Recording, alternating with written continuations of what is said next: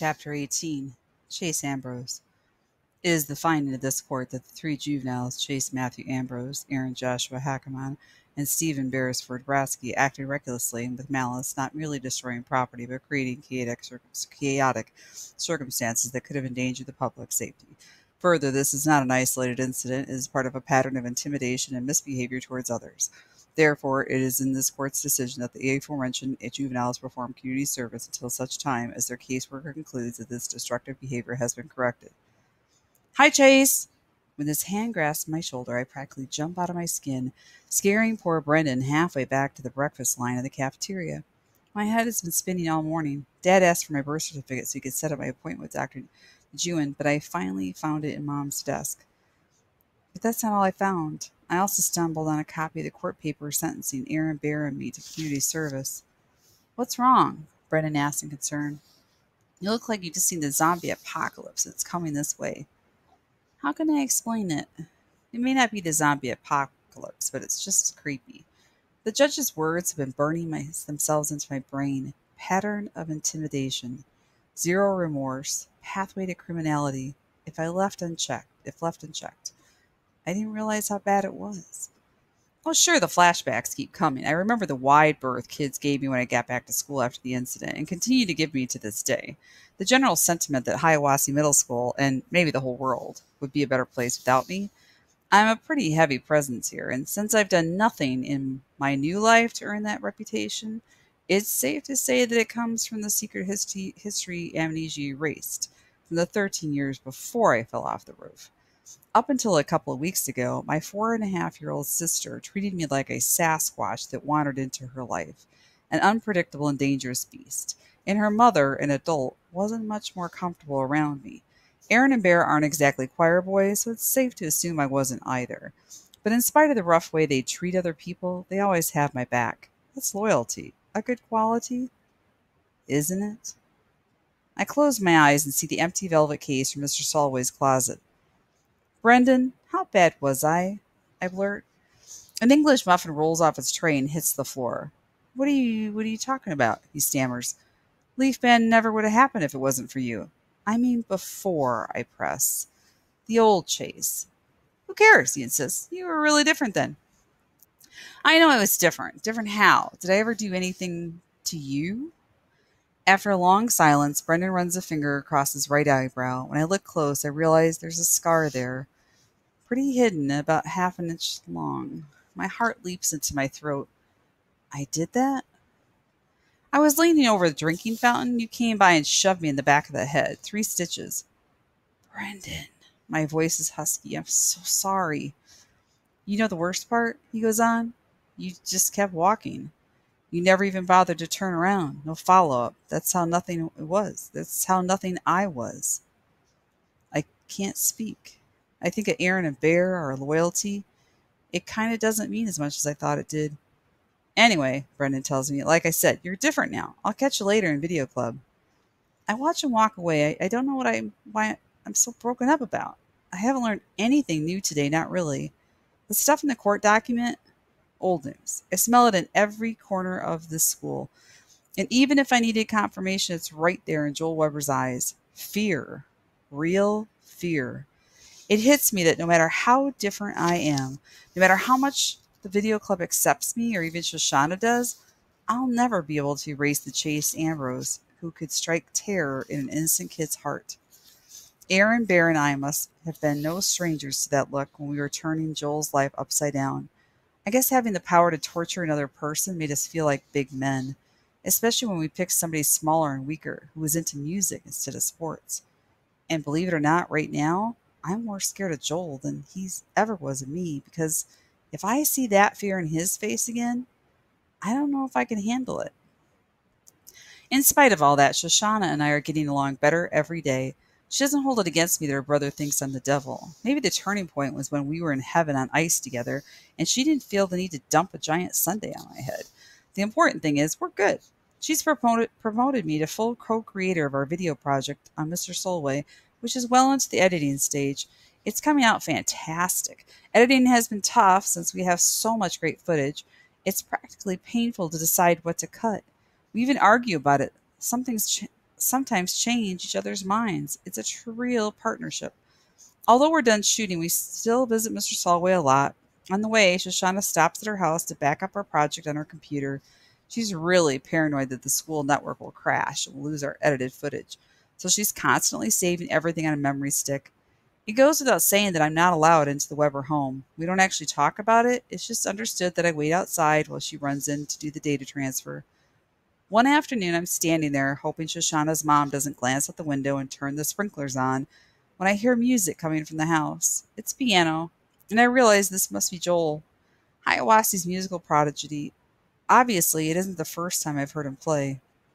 Aaron Bear and I were in the auditorium to watch our firecrackers go off, so we must have experienced at least a little of his music, but it's still my first time in this new life. He's amazing. Then not just because he plays fast without making mistakes. The notes flow like a river, speeding up, slowing down, changing in tone and texture. It's almost as if the piano is singing. I wish I knew more about music so I could really appreciate it. I'm crossing the lawn almost without realizing I'm putting one foot in front of the other. I'm following the sound, which seems to be coming from a side window. Before I know it, I'm at the bushes peering inside. There's Joel seated at a baby grand, lost in his performance. I'm almost overcome with shame. We took this kid's talent and made him a target because of it. When the attack comes, I'm totally caught off guard. A supernova of blonde fur launches itself at me, clamping its paws around my leg and burying its teeth in the denim of my jeans. With a cry of shock, I stagger back, toppling into a large barberry bush. As I go down, my face and arms are ripped to shreds by the stiff wooden branches and tiny thorns. The dog is smart enough to jump off because before I hit the bush. It stands at the edge of the flower bed, yapping at me. The music stops and Joel appears at the window. When he spots me lying in the hedge, his eyes widen in shock. "Is that what you think?" I blurt, even though the window is closed and he probably can't hear me. To Joel, this must look like his former tormentor at it again, stalking him in his own home. How could I be so stupid? I try to get up out of the hedge, but every time I move, I get scratched and tangled even more. Plus, that agitates the dog, who starts howling. A moment later, Mrs. Weber marches across the lawn, tossing over her shoulder.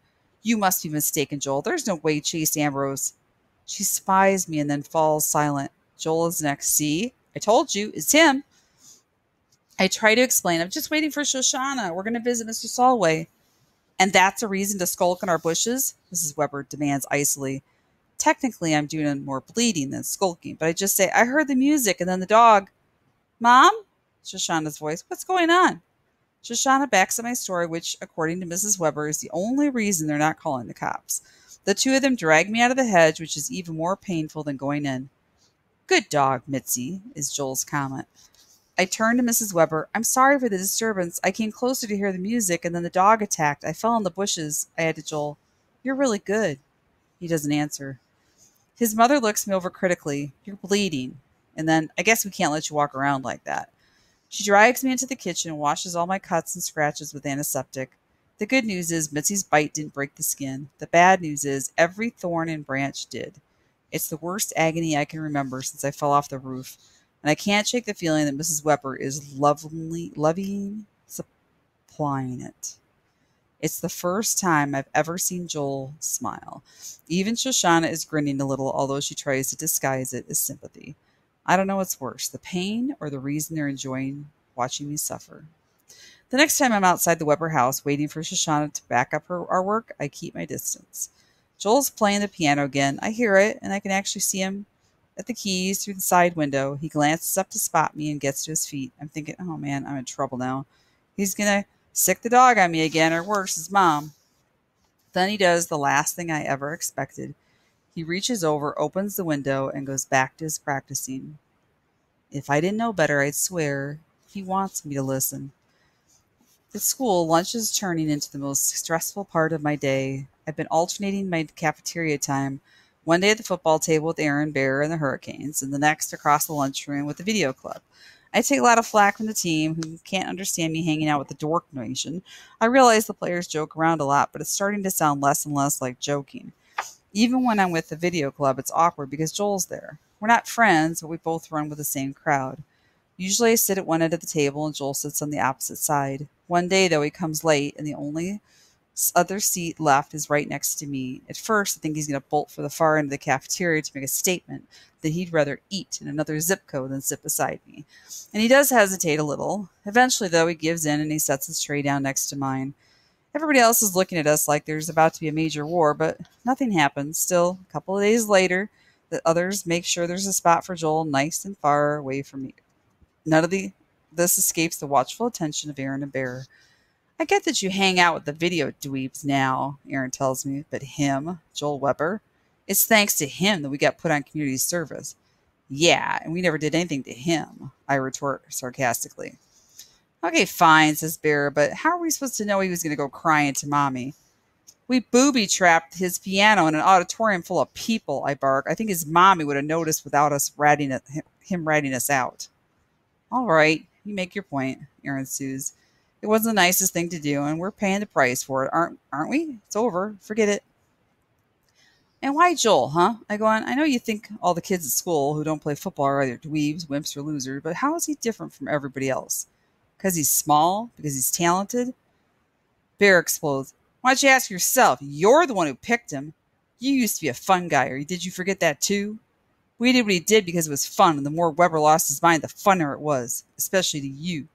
Did you feel great when we heard he was going to go to the other school? No. But by then we were headed for the Graybeard Motel, so who cared where they sent him? I could feel the color draining from my face. That might be the closest I'll ever get to understanding how my brain worked before the accident. They might not like it, but it's me. That afternoon, Shoshana and I finished the final edit on our entry for the contest. We've titled it Warrior. Neither of us can wait to play it for Mr. Solway. We make the usual stop at the Weber home for Shoshana to back up her work. Like always, I wait on the lawn while Shoshana heads into the house. She pauses in the doorway and tosses a look over her shoulder. Aren't you coming? A million questions whirl through my head. Did I hear right? Is she kidding? Will her mom kill me? Her brother? Her dog? Yet somehow I know that if I ask any of them, I'll spoil it, and the opportunity will be lost forever. So I follow her into the house. Mrs. Weber sees me first. She stares at me for a second, then goes back to the book she's reading. In the living room, Joel's at the piano as usual. He glances up at me and the music comes to a momentary halt. He takes a long, hard look and then goes back to his concerto. I'm not sure why, but I feel an odd surge of emotion and have to swallow hard a couple of times. Even Mitzi wags her tail.